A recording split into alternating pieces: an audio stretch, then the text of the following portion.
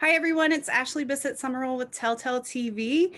I'm joined today by Marina Squerciati, who plays Kim Burgess on Chicago PD. Marina, thank you so much for taking the time to talk with me today. Of course. So the fifth episode of this season turns out to be really pivotal for Burgess and really emotional. She ends up taking in this little girl, Michaela, that she had bonded with a couple of episodes prior. And I wanted to just start by finding out, what was your reaction when you found out about this storyline for your character? I found out during the summer, everybody sort of calls Rick, our showrunner, to get the gossip on the season, see, because they're storyboarding the show at that point. And he said that I was going to become a mom, and I was like, "What? That's, it's great as an actor to just have different things to play, different things to do. It's great. It's a new way to attack every episode as well."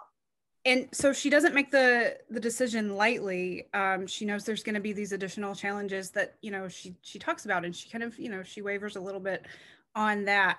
How is Burgess going to kind of deal with those challenges? I don't know. I mean, how do any of us deal with being a working mom? You do it and you crawl in bed at the end of the night. I think she says that to Atwater. He's like, "How's it going?" I was like, it's great. And I barely crawl into bed at the end of the night. And that's correct. You do it. You just do it. You do everything to the best of your ability, and you screw up a lot. Like this morning, trying to get my kid to school, trying to get here for work, and then press. I had my Starbucks coffee cup. I heated it in the microwave. I got down into my car, started drinking it, and I was like, I didn't get Starbucks today.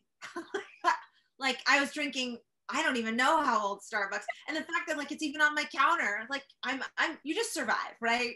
Burgess will survive. She will just be messier. That's it. It's all doable being a working mom, but it's messy. Right. I understand that completely.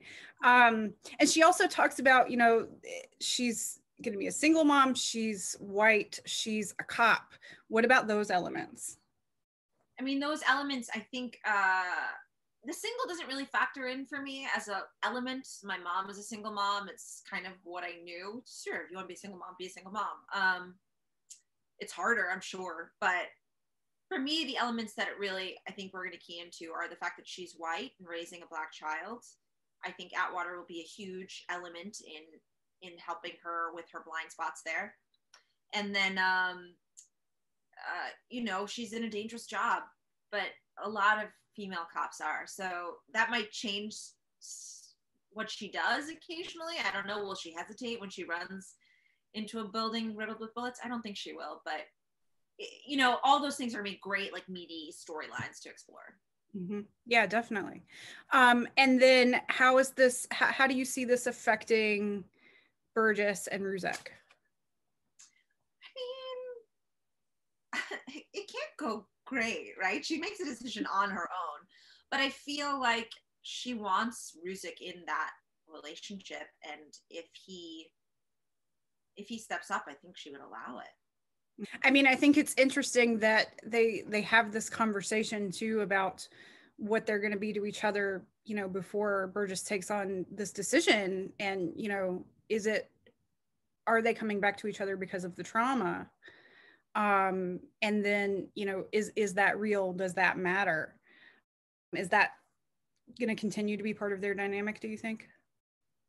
I don't think so. I think I think that sort of like adopting Michaela is sort of solve, SALV, that's how you spell that, I think, word that I'm saying, solve of this trauma, and they're moving on. Right.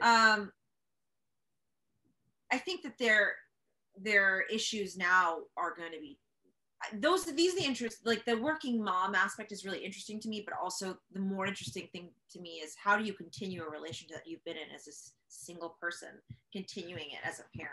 Like you can't really just like have a one night stand booty call with Ruzek when you have a kid in the next room. I mean, I don't think Burgess would. So those are the interesting things that I'm like, how will their relationship change? I'm not really sure. We haven't dealt with that yet. There was a previous interview where you talked a little bit about how Burgess had kind of evolved over the years and that she had become a little tougher, a little darker over the years. How do you think this is going to change her character I mean, I feel like it's got to. Maybe. I haven't. One of the things about the show is that we all take turns sort of like having a storyline, and I haven't really had a storyline. So I don't really know yet. Like, will it make her softer again? Will it really? Those are all interesting things that's why I'm so excited. Those are all things that are questions that I look forward to sort of delving into the next time I get a script for my character. Sure. Yeah. Lots of possibilities. Sure. What was the biggest challenge in filming that episode? The biggest challenge was not becoming too maternal too soon. It's really hard when you have like an 8-year-old and you just kind of want to be like, it's okay, but to sort of hold back myself until I made the decision. Mm-hmm.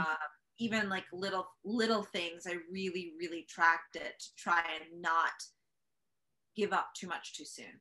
I wanted to ask you, and this is taking things just in a completely different direction, but there was this great video on Instagram that I saw of I think it was you and Leroyce, it like putting ice in your mouths for a scene. Can you explain that a little bit to everybody? So we have an undercover van, and it's basically just a shell. It's like metal, so it's colder inside than it is outside, and it's an enclosed space. So every time you breathe, and it's so cold in Chicago, the breath obscures your face with the camera, and you're supposed to be inside a van. So the ice cube neutralizes your breath.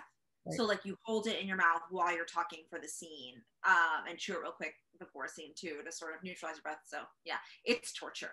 Being an actor is glamorous and also torture.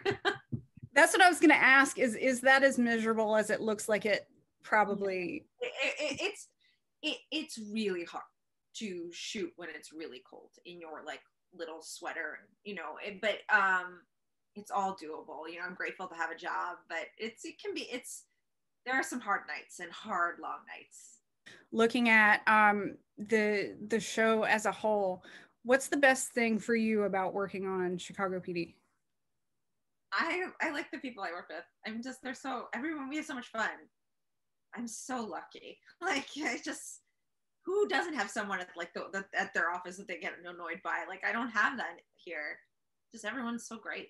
I mean, even just like back to that video and looking at, sort of the banter taking place there, I feel like you can see that, which is cool for us as an audience too.